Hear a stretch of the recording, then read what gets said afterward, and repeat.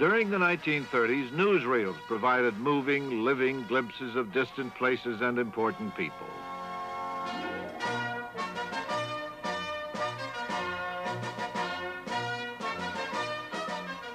A few sophisticated American politicians realized what a wonderful outlet newsreel companies were providing them.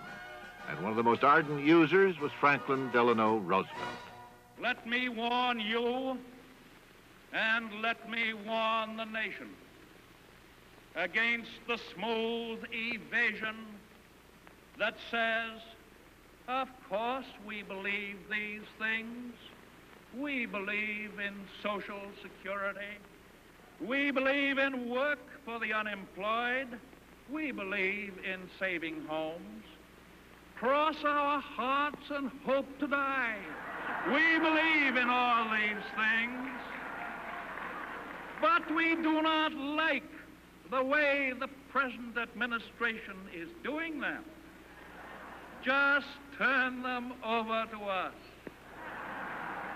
We will do all of them. We will do more of them. We will do them better. And most important of all, the doing of them will not cost anybody anything.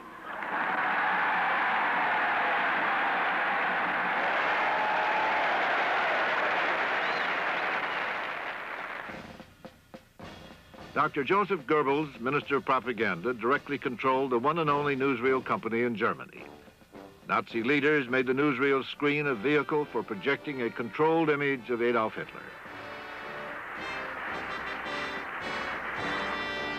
Es ist unser Wunsch und Wille, dass dieser Staat und dieses Reich bestehen sollen in den kommenden Jahrtausenden.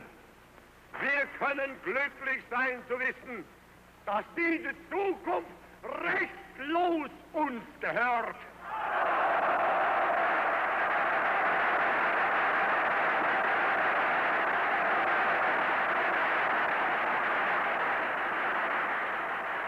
Wenn die älteren Jahrgänge noch wanken werden könnten, die Jugend ist uns verschrieben und verfallen mit Leib und mit Seele.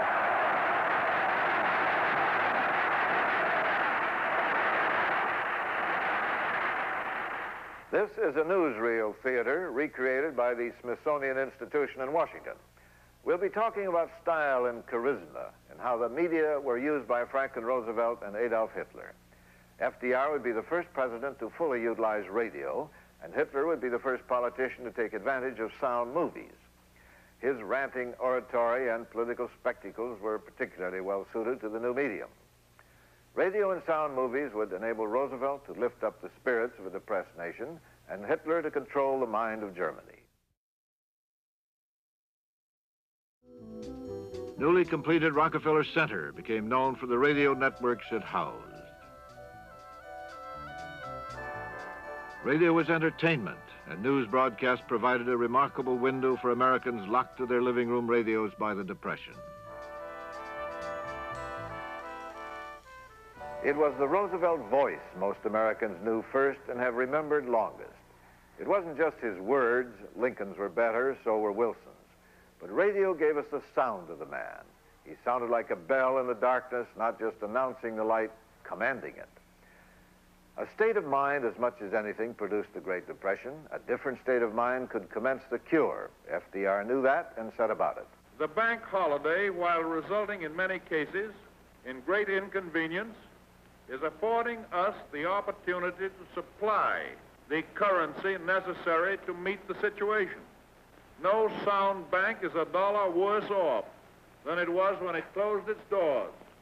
Let me make it clear that the banks will take care of all needs.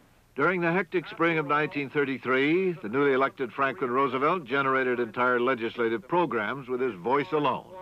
His first fireside chat bypassed Congress by addressing the mass audience of radio's open forum. You people must have faith.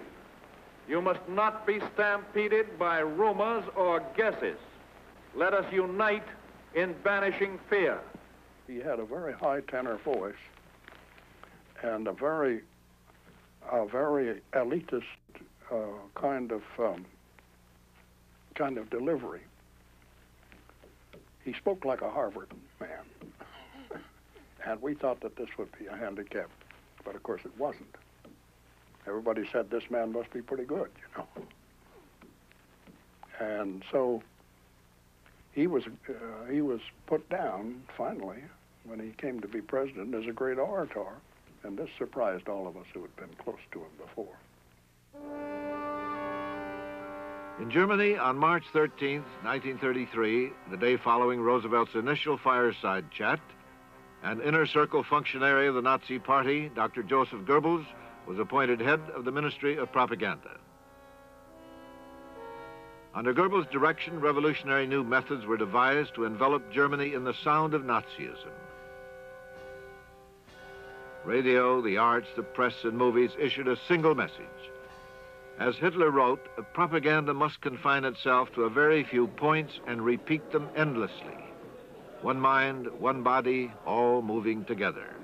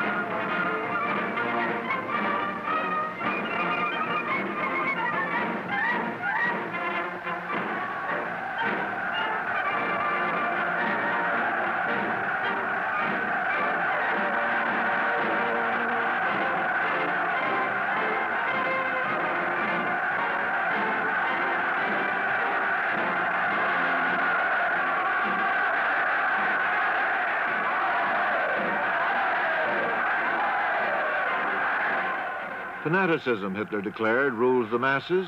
Film director Leni Riefenstahl was told to capture that spirit. She was given virtually unlimited funds and put in charge of staging for film the spectacle of a people affirming the Nazi litany in numbing cadence. Heute gemeinsam am Werk. Im Hof. Und wir im Beruf. Im Beruf. Und wir im Sand. Im Sand. Wir deichen die Nordsee. Gott, lange Hand. Wir pflanzen Bäume. Rauschende Felder. Wir bauen Straßen. Von Dorf zu Dorf.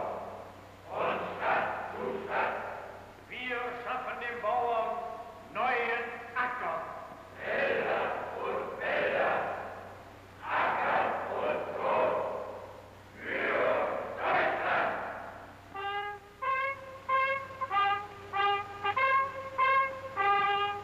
Wir sind die Männer vom Bauernstand. Deutschland zur Heimat zum Erben. The Blue Eagle, symbol of the NRA, the National Recovery Administration, rallied the energetic but somewhat haphazard support of most Americans. They marched willingly, if out of step, towards prosperity.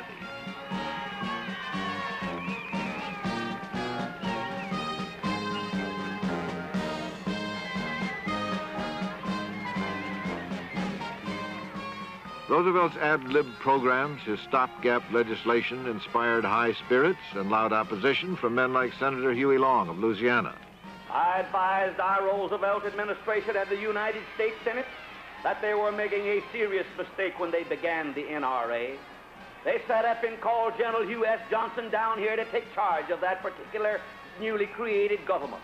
And they began to prescribe a code for the man that was a washing, and a code for the man that was a pressing, and a code for the man that was a milking, and a code for the man that was making candlesticks. Under attack, Roosevelt was all grace and unflappable. Now we're off on a week's holiday. 4 members of the Roosevelt family got a beautiful day. We hope to have a very successful cruise along the coast.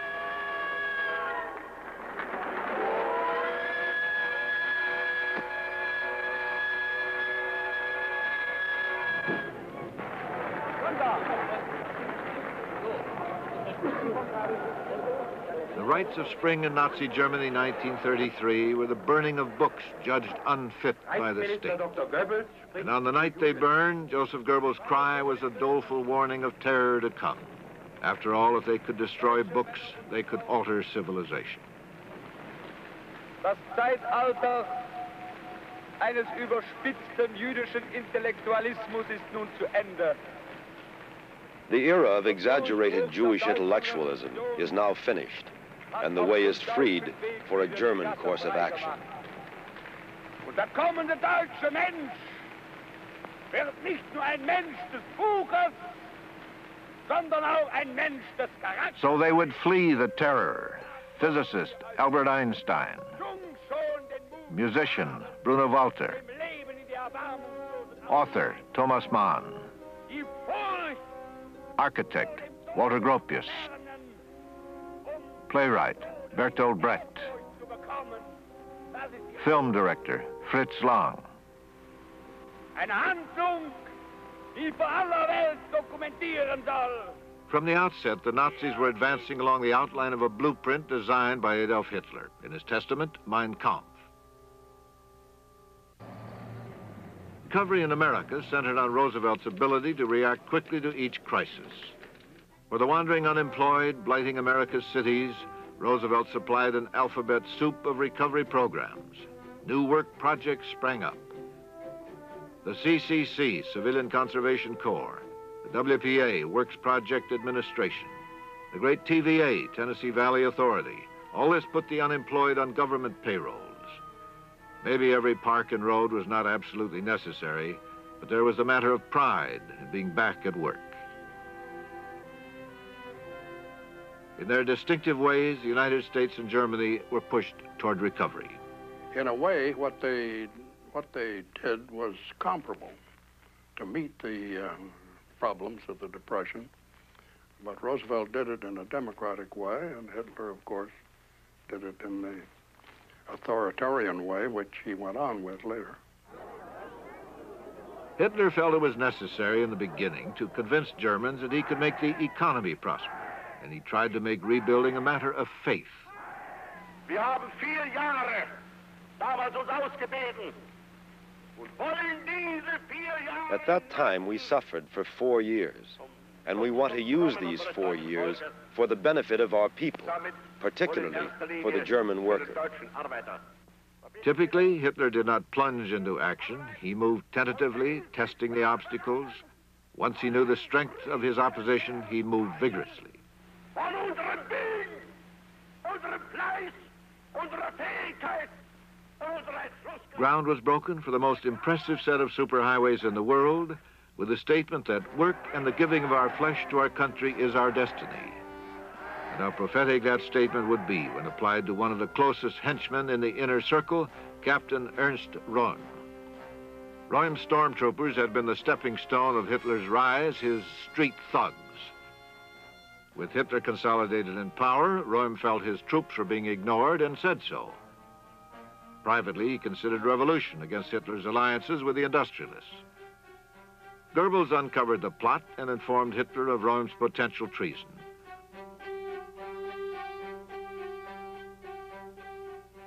Röhm was murdered on the night of the Long Knives. The title given his execution by Hitler was taken from Röhm's own vocabulary of threats. The night of the Long Knives marked the start of German rearmament. The Versailles Treaty restrictions on the size of the German army were brushed aside. By the winter of 1934, the German military had been placed on a war footing. Hitler announced that Germany had gained liberty of action in defense matters. Compulsory military service began. German army increased 5-fold. Hitler was preparing for war.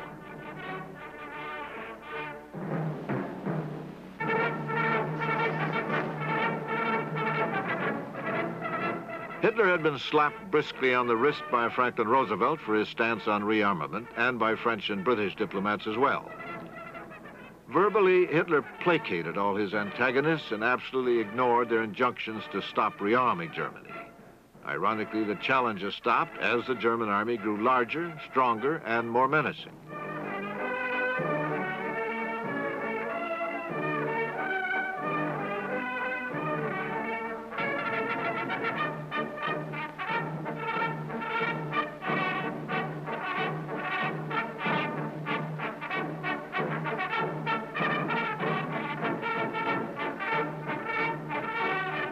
The expansion of military spending welded the German industrial establishment more tightly into the Nazi orbit.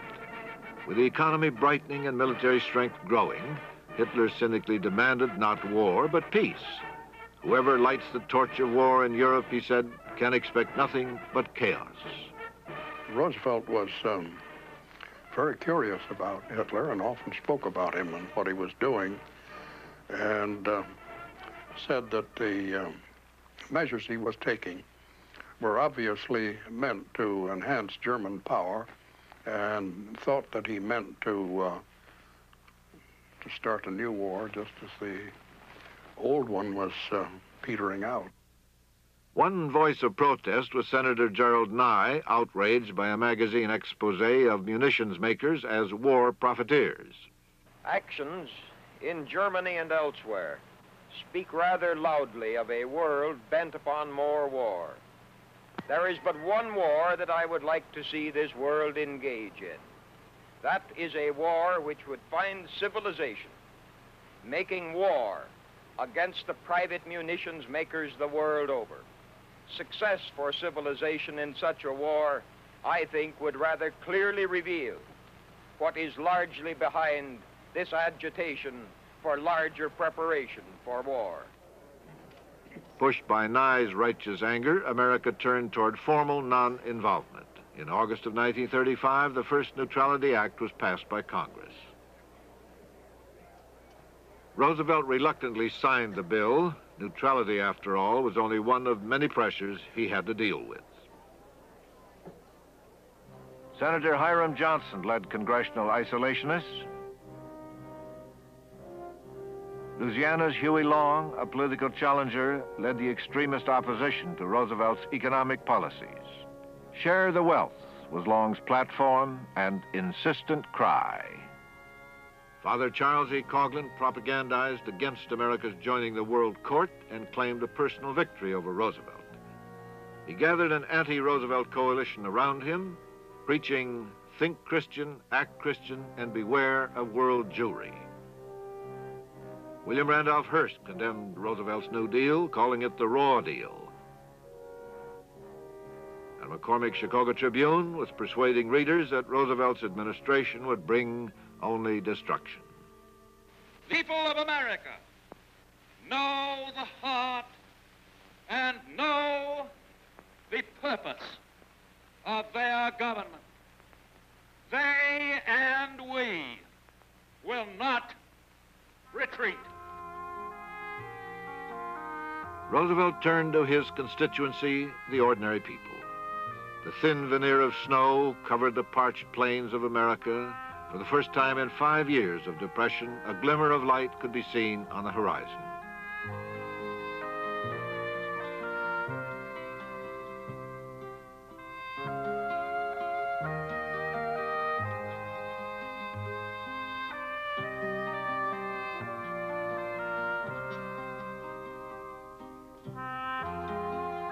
It was a time for hoping, it was a time for smiling, it was a time when the brave words heralding the fight against fear seemed to have real meaning.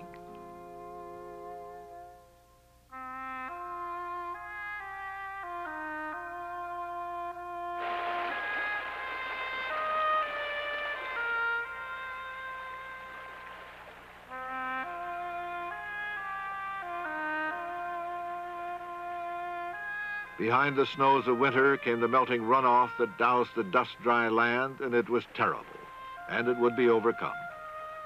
What I have seen confirms me in the belief that I've had for a long time that we're going to win on this problem. To keep people going who have lost their crops and lost their livestock. A cooperation with nature nature, instead of going along with what we've been doing in the past, trying to buck nature. We've got to have the cooperation of the people in the cities as well as the people on the farms.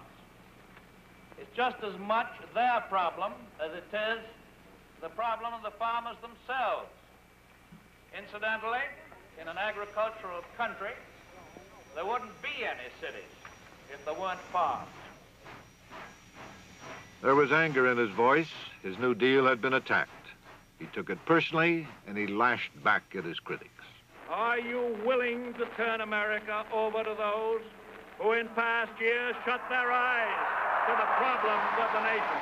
For nearly 4 years now, you have had an administration which, instead of twirling its thumbs, has rolled up its sleeves.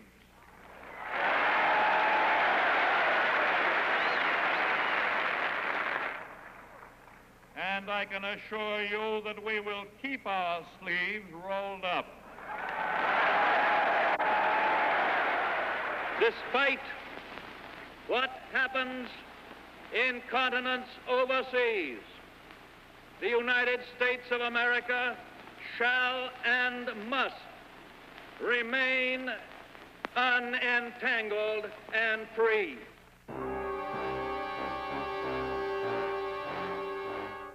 In 1936, the German army marched into the demilitarized Rhineland. Hitler convinced the German people they were retaking what was theirs. In the event of opposition, their orders were to retreat. There was no opposition.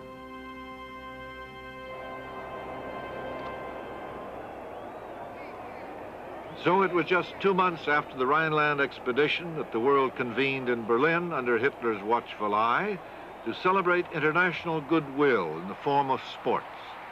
Timing had given Adolf Hitler a propaganda victory. He made it his Olympics.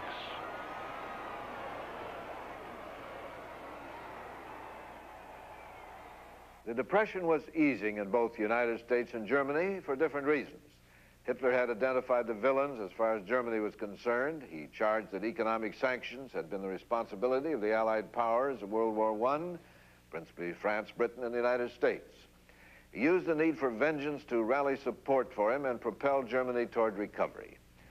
Hitler's view was almost entirely outward, the expansion of Germany's shrunken frontiers. That was the goal he set for his country. Roosevelt, on the other hand, moved America inward in the first recovery years. He focused the energy of the government on the urgent problems of domestic turmoil. The Neutrality Act of 1935 was America's signal to troubled Europe and warring Asia that the U.S. was not ready to get into their affairs. Having personally witnessed President Wilson's defeats in the cause of internationalism, FDR had no appetite for foreign entanglements.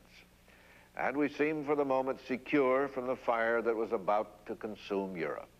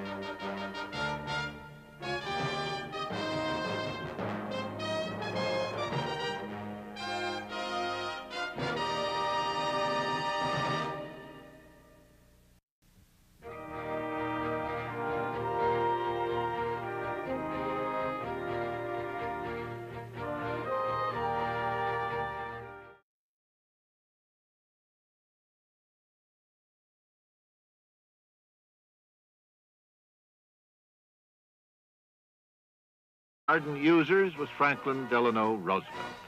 Let me warn you, and let me warn the nation, against the smooth evasion that says Of course, we believe these things.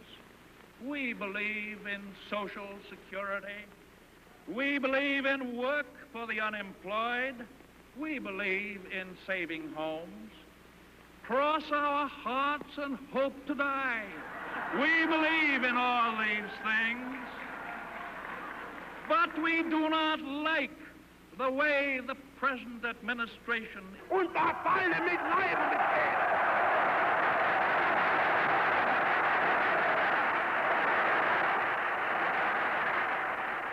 This is a newsreel theater recreated by the Smithsonian Institution in Washington. We'll be talking about style and charisma and how the media were used by Franklin Roosevelt and Adolf Hitler. FDR would be the first president to fully utilize radio, and Hitler would be the first politician to take advantage of sound movies.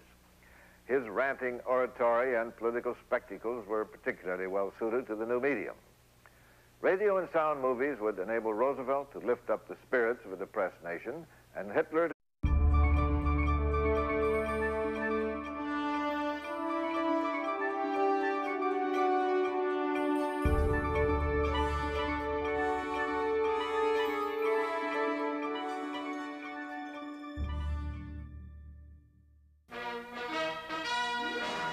During the 1930s, newsreels provided moving, living glimpses of distant places and important people.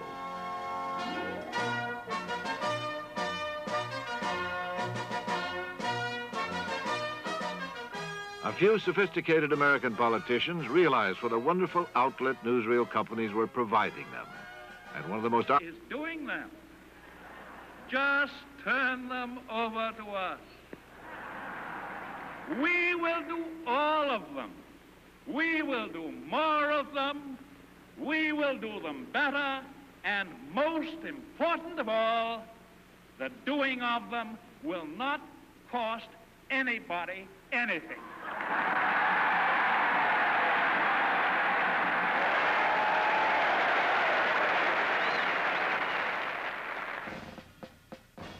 Dr. Joseph Goebbels, Minister of Propaganda, directly controlled the one and only newsreel company in Germany.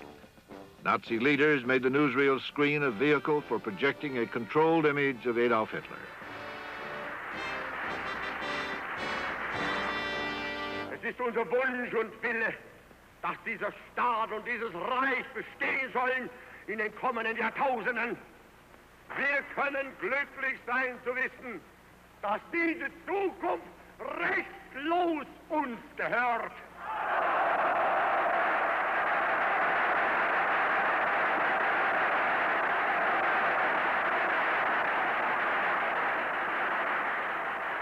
Wenn die älteren Jahrgänge noch wanken werden könnten, die Jugend ist uns verschrieben.